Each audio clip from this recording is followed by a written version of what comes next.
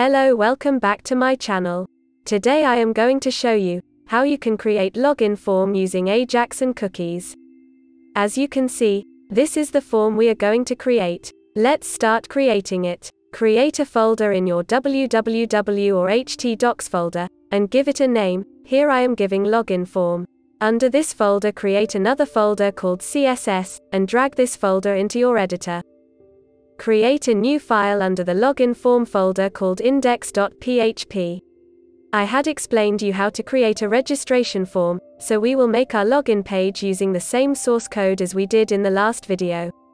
Now I am copying the same index page which I have used in the previous registration video. Now we will go to the browser and see how our page looks.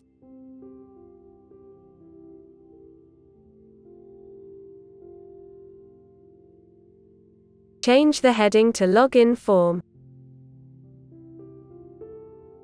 The login page we are going to create in this video contains only two fields, email and password.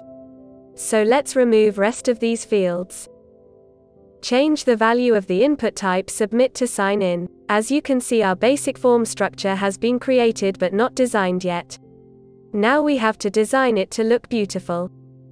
Go to the registration forms folder, that is Ajax form that we have created in the previous video, and from that folder, copy these two folders and paste it in your login form folder.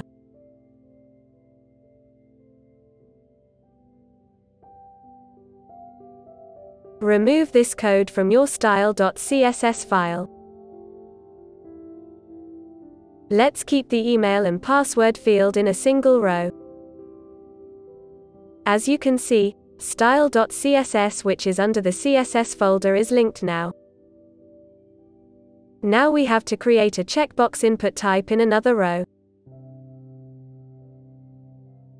Copy this class column. Change the input type Submit to checkbox, and give it a name. Here I am giving remember_me. Write the text, remember me, under the label tag with the class remember_me. Now change the width of the input checkbox in your style.css file.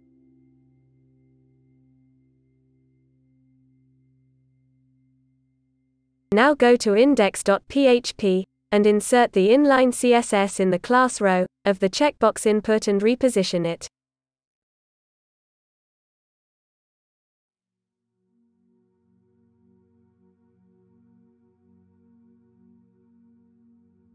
Now go to the style.css file and design the label tag whose class we had given remember_me. As you can see, our form is completely designed. Now let's make it dynamic. Go to the jQuery code. If you want to change this ID of the form, then you have to change the ID attribute value of the form, or if you don't want to change the ID, then you can leave this as it is. Here I am giving my login form. Remove this file validation part, as we don't need it here. Change the URL to login.php, as after clicking on the submit button, the URL will goes to the login.php. Wherever my form ID is written in the jQuery code, replace it with the my login form ID. Create a login.php file under your login form folder. Let's write the PHP code. First we will create an associative array variable called response, which contain two keys, and then we will create two variables, error_empty and error_email, and set them to false, like we did in the registration form video. Next, using isIt function, we will check that our values has been set or not. Make sure you will use the same name as you have used for the name attribute of the input type. If any of the form's values is set, then the set message will be shown, otherwise not set message will be shown. I have already talked about this JSON encode function in my previous video.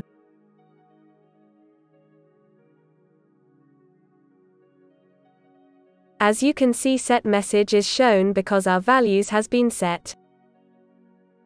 Now we have to store both of these values in the same name variable.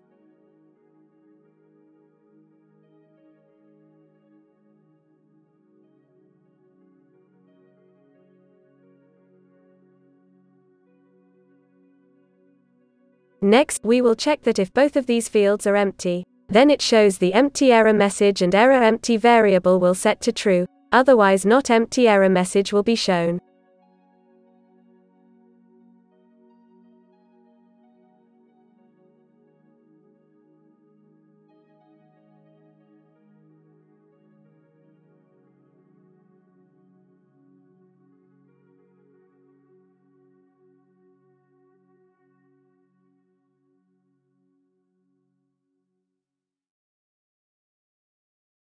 Now we have to validate our email field.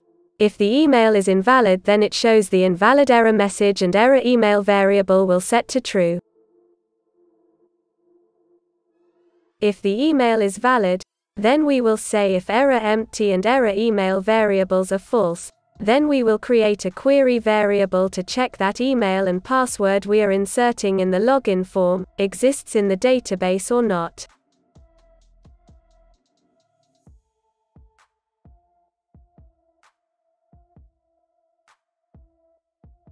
I am using the same database that I have created in the registration video.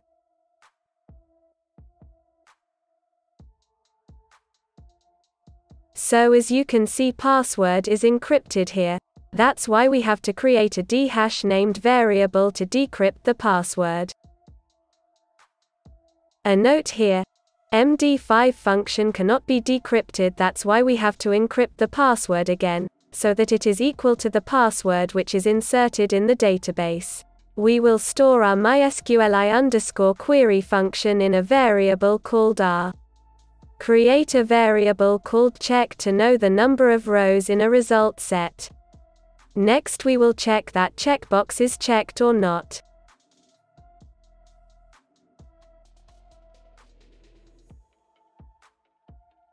A note here, remember _me is the value of the name attribute of the input type checkbox. Store the value of input type checkbox in the same name variable. Again we will use iset function. If the checkbox input type is set and if it is not empty too, then we will say that if check variable is equal to 1, means if the email and password both found in the database or table row, then the cookie will be set for both the fields.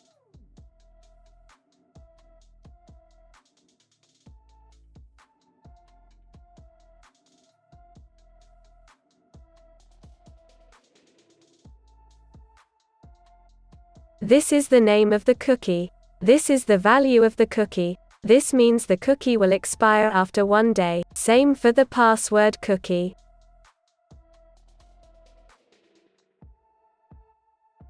And if the email and password you are inserting to log in does not exist in the database or table row, then this message will be shown. After the creation of cookies, page will be redirected to the welcome.php. I am using JavaScript window.location object for redirection here. You don't need to add the redirection code after this error message because I am going to remove it later. If the checkbox is not checked, then a session will be set. To do this, copy this code and paste it after this else part. Remove the setCookie function and instead of it write the $_session global variable to store the email variable in session. Next, start the session using session_start PHP function. Now, create a welcome.php file under the login form folder. Start the session again for this page. If email session is set, then it will display the email variable value.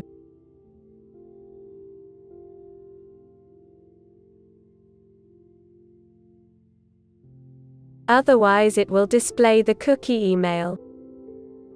Next, create a config.php file under the login form folder to connect the form with the database. $con contains the connection.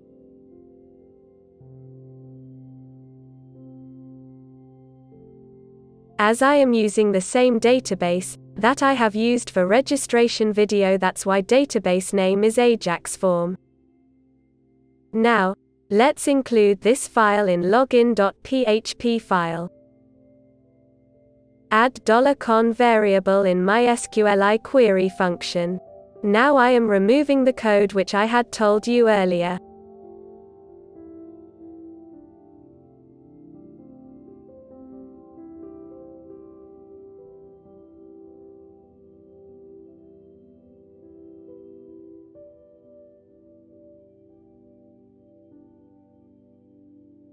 As you can see, abc@gmail.com is not exist in the database or table, that's why it is showing me the error message. Now let's insert xyz@gmail.com and the same password which I had already inserted in the database or table.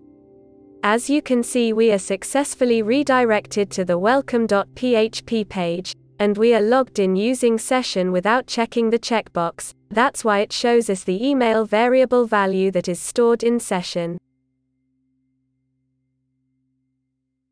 Now let's try to logged in with Remember Me, as I am giving that email and password which does not exist in the database or table, that's why it is showing me the error message.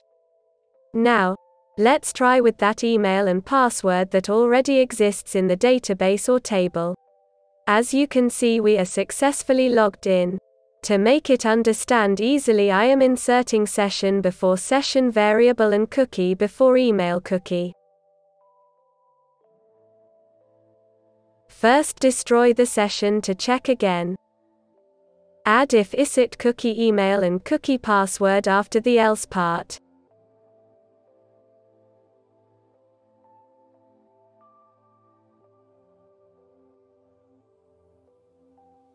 Now again I am log in with XYZ email and the correct password using session. As you can see, we are successfully logged in using session. Let's log in with Remember Me.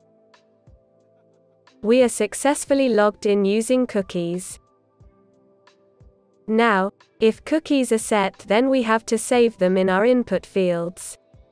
To do this, we have to go to index.php. Give the email and password field an ID. Here I am using the same name for both the fields. Let's add the PHP code at the end. If any of the cookies are set, then we will store these cookies in the variables.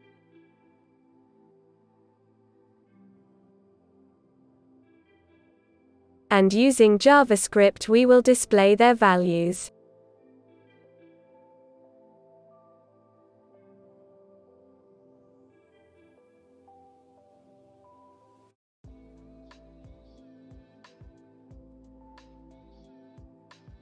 First, let's delete the cookies.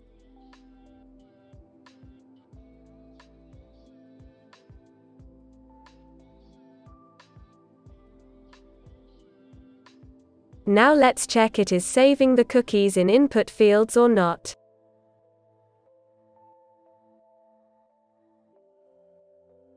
As you can see, our cookies has been saved in the fields. Now go to your browser's cookies section to check that cookies are set or not. As you can see, localhost contains 3 cookies. From these 3 cookies, 2 cookies are for email and password. Now go to welcome.php file and create a logout link using anchor tag.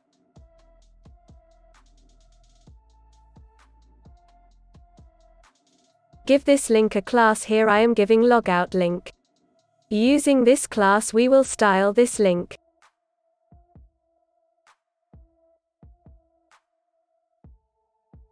Link the style.css in welcome page. Go to style.css to design the link using the class logout link. Let's check that style.css is linked or not. As you can see, it is linked. Let's design the logout link using CSS.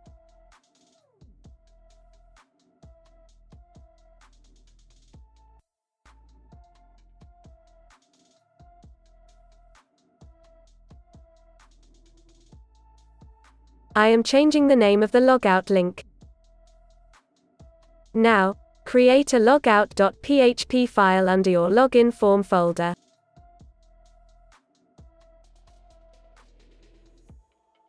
If email session is set, then the session will be destroyed, and through header function, page will be redirected to index.php.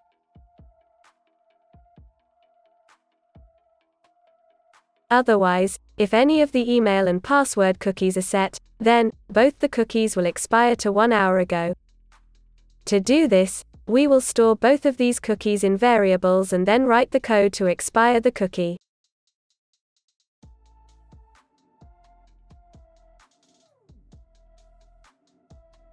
A note here: if you set the expiration date in past, then the cookie will be deleted.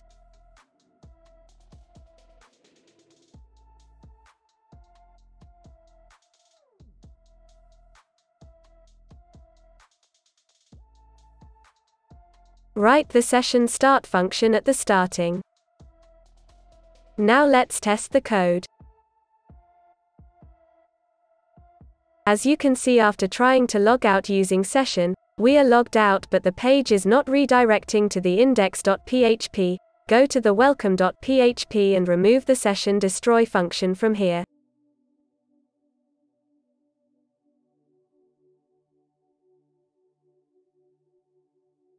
Now let's check again. Now we are successfully logged out with session.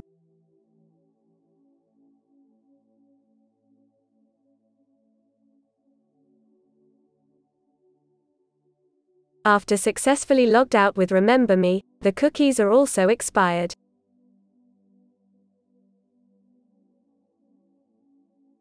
Localhost now contain only one cookie, as email and password cookie is expired. So this is it for today. Hope you liked and learned something from this. If you do, then hit a like, and subscribe to my channel for more. Bye.